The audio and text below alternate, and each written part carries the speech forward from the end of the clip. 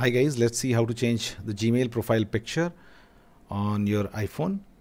So for that, what you have to do, you have to first of all open Gmail app. Now tap on these three horizontal dots. Now scroll down and find settings, tap on it. Now tap on your email address. Now tap on your info privacy and security option. Now tap on the profile icon. Now tap on add profile picture. Now select any profile picture and tap on next and save as profile picture.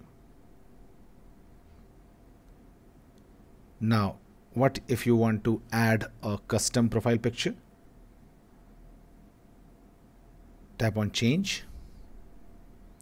Now here you have many options. Earlier we have chosen illustrations. You can choose your Google Photos and tap on it, or you can tap on device photo. Either you can take a photo, take your photo, or choose a picture from your photo library. Okay, just select any picture which you want as a profile picture,